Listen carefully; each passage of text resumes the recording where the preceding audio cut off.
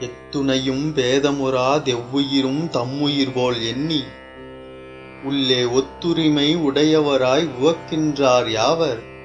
அவர் உளந்தான் சுத்த சித்துருவாய் எம்பெருமான் நடம்புரியும் இடம் என நான் தெரிந்தேன். அந்த வித்தகர்தம் அடிக்கு ஏவல் புரிந்திட என் சிந்தை மிக விழைந்ததாலோ.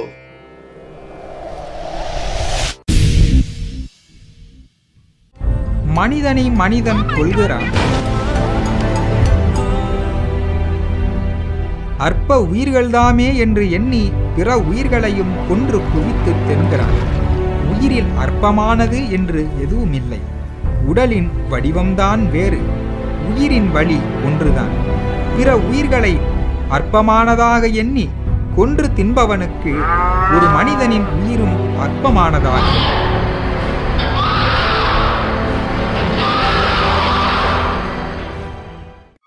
எல்லா உயிர்களையும் சமமாக எண்ணும் உயர்ந்தோருக்கு ஒரு செடியின் உயிரும் அற்புதமானதாகிறது. வாடிய பயிர்களை கண்டபோதெல்லாம் வாடினேன் என்று வள்ளலார் கொண்ட கருணை உள்ளமே அவரை கடவுளாக்கியது. அந்த கருணை உள்ளமே அவருக்கு மரணமில்லா பெருவாழ்வை தந்தது. ஊன் உண்பவன் ஈசனே ஆனாலும் நீசனே என்கிறார் வள்ளலார். பிற உயிர்களின் மீது நாம் கருணை காட்டும் போதுதான் கடவுள் நம்மீது கருணை காட்டுகிறார். நாம் உயிர்களின் மீது காட்டும் கருணையே உண்மையான வழிபாடாகிறது.